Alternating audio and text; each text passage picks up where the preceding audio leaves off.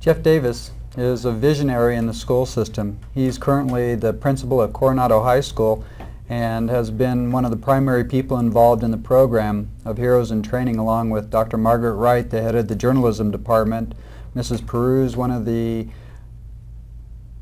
English teachers, and then also one of the other people that has been involved is Chris McClung, who's in charge of multimedia at the high school. They've all worked together to inspire the kids and take the work that they've produced and put it in a format that we'd be able to use. And so we wanted to recognize all these people from Coronado High School and present these certificates to Jeff.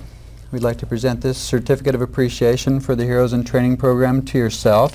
Thank you. We'd like to give you one for Dr. Wright, who could not be here today, and then one for Chris McClung, who also could not be here today, who's at a seminar learning more about how to be a better teacher. And we'd like to present to you a hero's picture of yourself, and one of Margaret Wright also. Terrific. And one of Chris McClung. And we just happen to have on hand a couple hero cards for each of you. We have one of yourself. Great. Give that to you. We have one of Dr. Wright. Good. And we have some for Chris McClung. Terrific. And again, I just wanted to thank you for allowing us to do this program in the high school. It's not many high schools, I think, that would be as open to new ideas. You've just recently come in as the high school principal, haven't you? Yes, this past year. This past year, and I know that you've done a tremendous number of projects that have really benefited the high school kids in the community also. Perhaps you could tell me about them. Well, we've taken a real hard look at what we're doing at school and what we're all about. And a good part of last year, we focused on looking at our vision of what we do and what we want to do and what we think we should be doing. And we redefined our mission and our goals.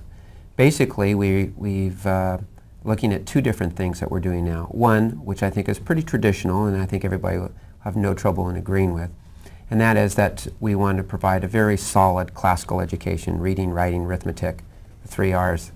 But also we want to go steps beyond. We want to prepare our students for the challenges that await them for the 21st century. We want to go beyond the traditional, just the 3 R's. And also we want to focus on the student that isn't necessarily as motivated as some of our college-bound kids. Not everybody is prepared to go straight into the university, and many of our students are looking for alternatives to the college-bound route. So what we've done is we've developed programs, new programs this year at the high school that are more student-centered and that are looking at developing certain processes. And these processes have to do with making sure that our students are critical thinkers, they can problem solve, they have access to technology and they know how to use it, and that they can work collaboratively in group as well as have good communication skills. So we feel if our students understand those skills, have that process, when they leave Coronado High School, they can be successful at anything that they choose to be. Dr. Wright was a real inspiration and a real motivating force behind the Heroes in Training program and getting the high school students involved, along with Diane Peruse and Chris McClung. Perhaps you could share a little bit about each of those people and your consideration of them as leaders of young people. Well, you just mentioned 3 of the most fantastic teachers. It's just been a real pleasure to work with them. Specifically, I've worked directly this year with Chris McClung and Dr. Margaret Wright, and they've been the co-chairs of the restructuring committee, and they have really been a strong catalyst towards reform and towards a vision towards the future. They work absolutely countless hours. They are there when you get there at 6 in the morning, and they are there when you leave there at 6 at night. Truly dedicated professionals.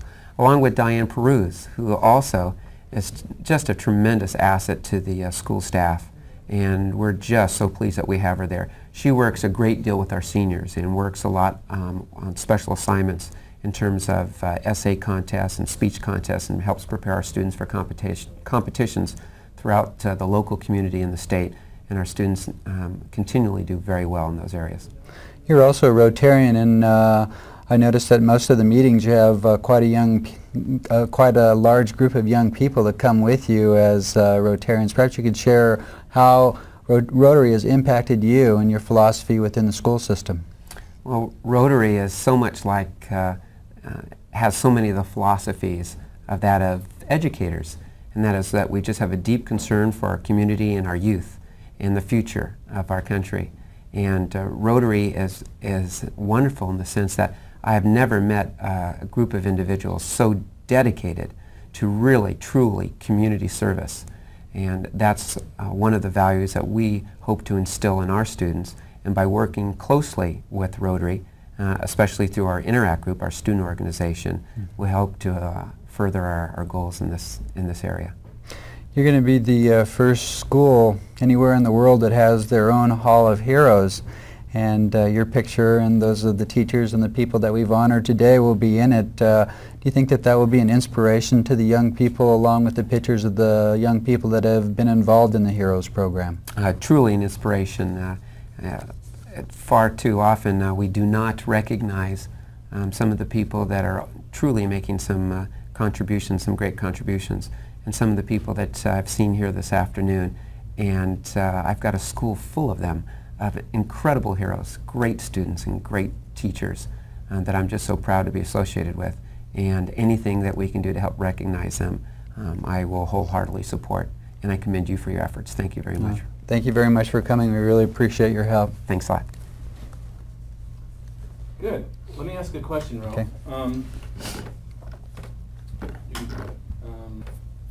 4, 3, 2. Jeff Davis is a visionary in the educational system in the United States. He has just recently become principal at Coronado High School and has been instrumental in helping to promote the Heroes in Training program and also providing a vehicle within the school system whereupon which we could get the kids involved. And so we're here today to recognize Jeff and present to him a Heroes in Training Certificate of Appreciation along with a 8x10 Heroes picture of himself. Wow. And then also we wanted to make sure that you were a card-carrying hero within the community. So we wanted to give you your own Heroes card. And we wanted to ask you a little bit about your philosophy in the school system on why you got involved in such a unique program.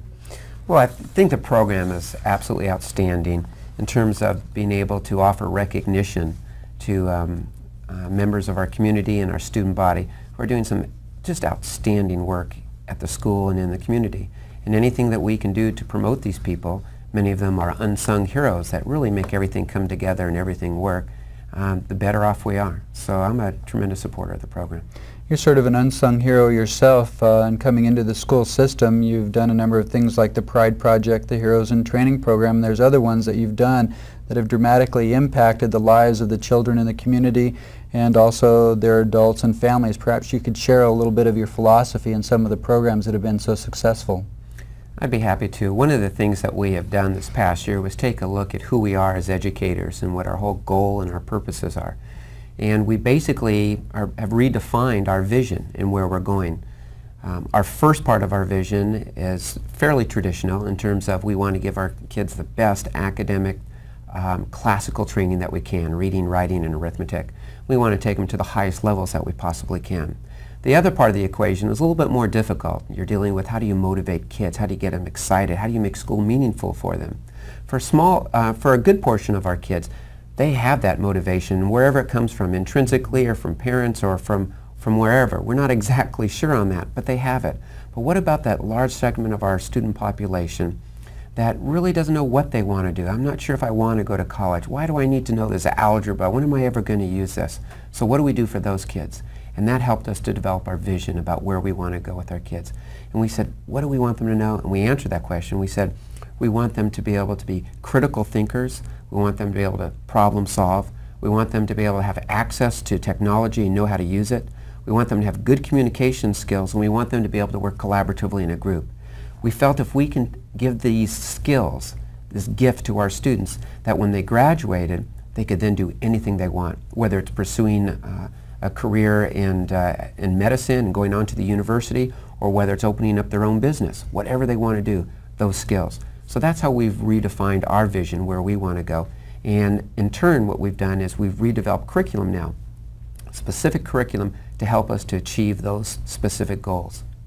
You're also a Rotarian. In each of the meetings, I notice that you bring with you quite a few high school students to Rotary. How has Rotary impacted your philosophy in teaching and just your involvement with young people? Well, Rotary is just the perfect example of a group of people that are willing to dedicate themselves to their community and really the true meaning of community service. This is one of the values that we want to instill in all of our students. We have an Interact group, which is the Rotary student organization at our school. And as many students as I can help get involved with Rotary and the goals of Rotary, and in terms of community service and helping out your fellow man, that's what we want to do. Rotary's been a great instrument to be able to do that, and we'll have as many students involved with Rotary as we possibly can. In any community, if you can raise up heroes that young people can meet and talk with and take their example, you're going to be the first school on the face of the planet to have its own hall of local heroes. Mm-hmm.